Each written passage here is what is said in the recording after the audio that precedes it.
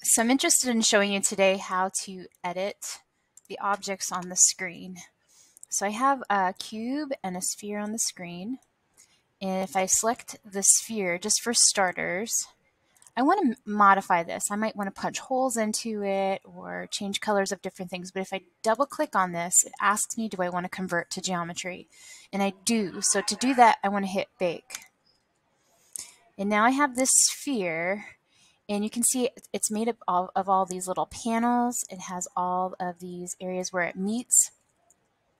And it also has this new menu down at the bottom, which means I'm in an edit mode and I can change things. So for instance, if I click on this triangle one here, I can click on a face. My mouse is jumping around right now. Let's say I click on that face right there. It's grayed out and I can hit delete. And I just deleted that hole out of there. I just punched a hole out of it.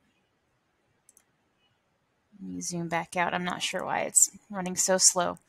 But I want to make sure, again, I'm on faces because I want to punch a couple of these holes out.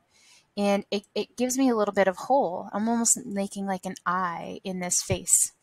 I can also click on this button right here, the select vertex. The vertex are where these faces meet in the corner. So I can take this hole that I have and click on the vertex and start reshaping the hole to maybe form a more rounded eye instead of that very squared in eye. So I'm messing with the vertex to do that, where the faces meet. Now I selected two so they're both were moving.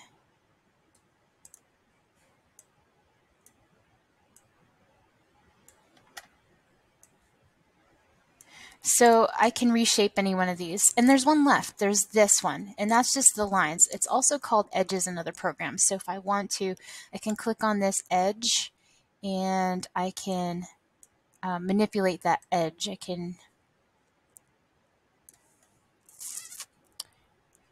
reshape these faces. They have a totally different shape now because I manipulated the edge.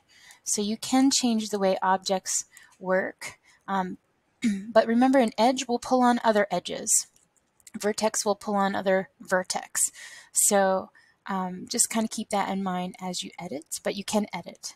So now I'm going to try the same thing again. So I'm going to exit out here with this box, this cube that I have here. Let me resize it a little bit. Maybe I want to make a donut type box. So I have this resized and I want to take out the top. So again, I double click on it, I hit bake, and now I have all these panels. So I can click on this face and delete that top face.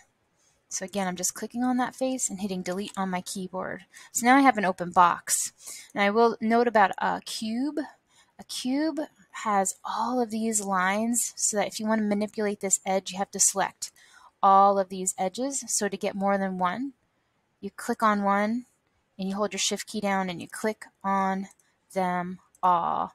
And then you can, I didn't get them all, so this isn't going to change a whole lot, but you can manipulate the edges as well.